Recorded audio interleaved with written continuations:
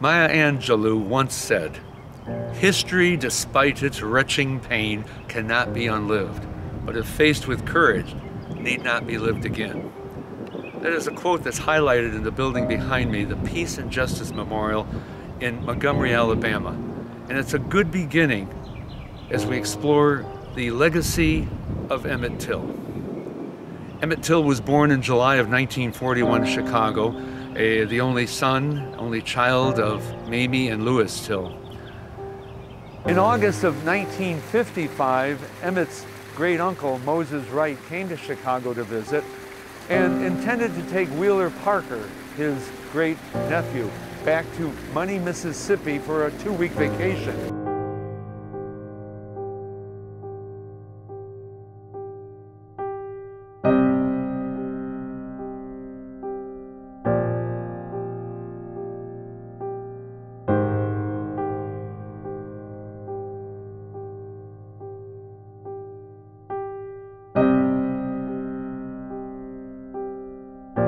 And he begged his mother to let him go back with his Uncle Moses for a 2-week vacation in Money, Mississippi. So, in that August day of 1955, wearing the signet ring with his father's initials LT on them, Emmett boarded the train at the 63rd Street station, waved goodbye to his mother, and waved hello to history.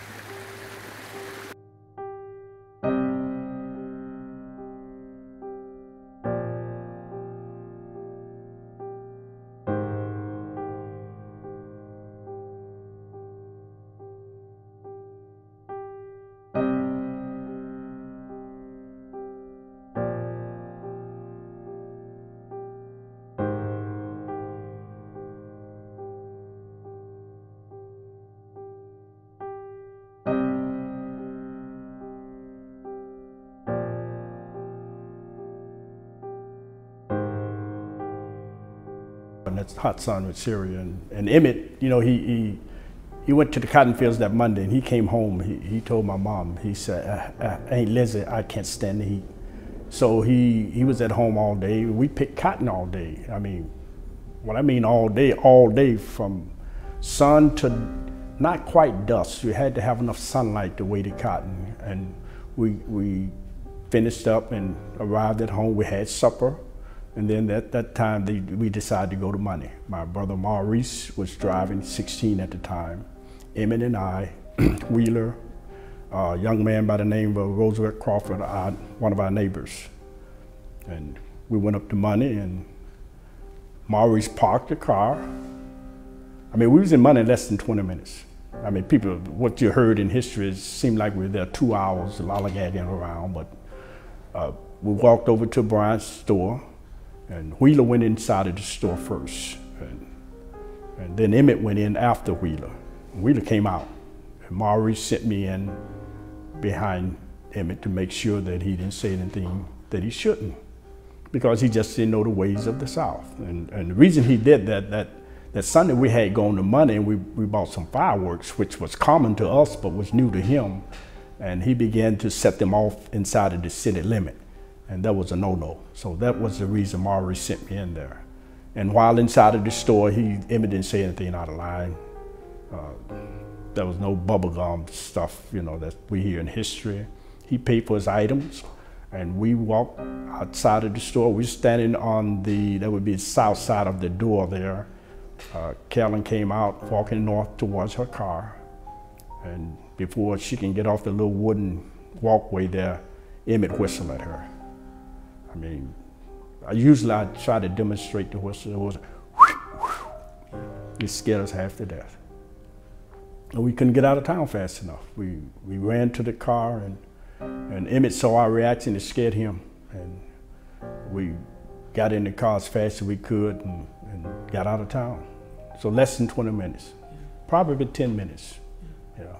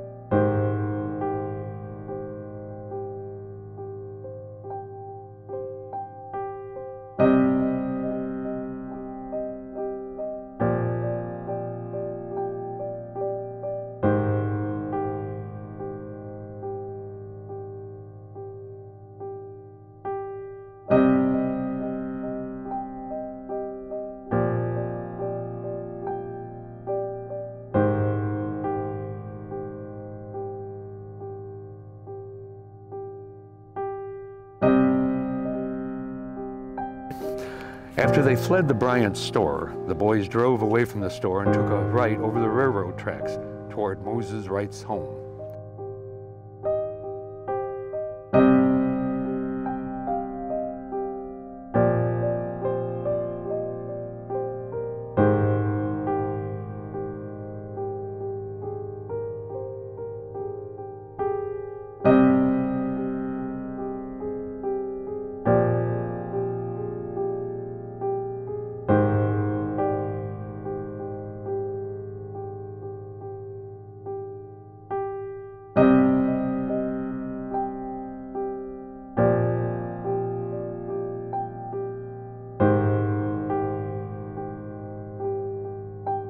We drove about 2 miles. We lived exactly from the railroad track to our house was exactly 3 miles, according to my odometer.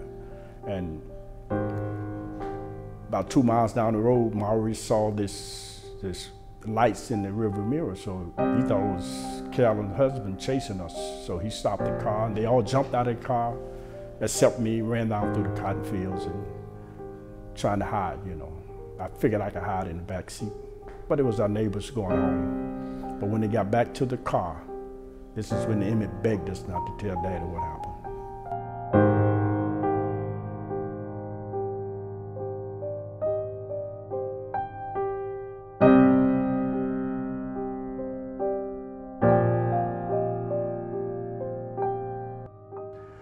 Aside from the overgrowth today, the road looks eerily similar to the trip they would have taken back to the house. Grover C. Frederick was a white landowner who sharecropped his land with the Crawford and Wright families. The Crawfords lived 100 yards west of the Wrights' home. In 1971, a tornado destroyed the previous home of Moses Wright.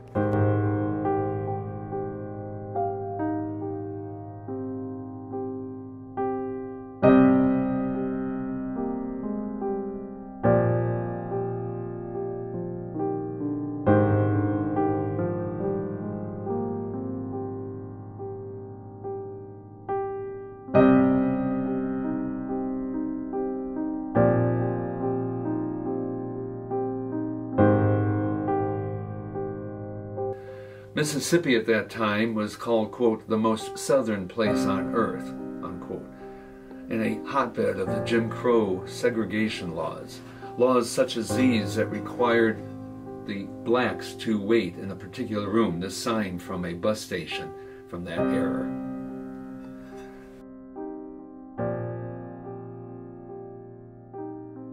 4 o'clock, it was dark, and it's so dark down there at night. I mean, if the moon is not shining, you just cannot see your hand before your face.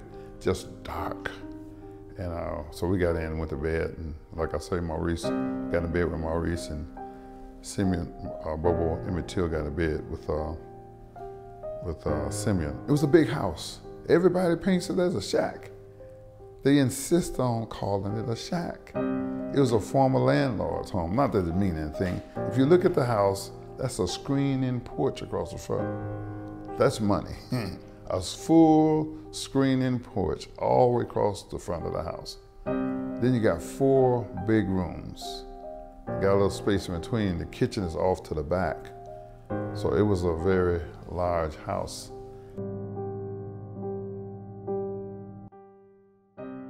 Saturday, we getting ready to go to Greenwood. First you secure a ride, and man, it was something. I mean, you have that joy, it's Christmas morning in August to go to Greenwood and to enjoy the foot-long hot dog, the malt, and go to the movies. And it was something. From 6 p.m. until 12 midnight, we would be there in Greenwood, Mississippi. Mostly on one street, Johnson Street. We all get home around the same time because everything shuts down at 12 midnight. And we went to bed that night. It's just like any other night. But then, within a couple hours, our world was turned upside down. It was never the same again. The men, Carolyn's husband, Roy Bryant, J.W. Mylan, they came to the house about 2 a.m.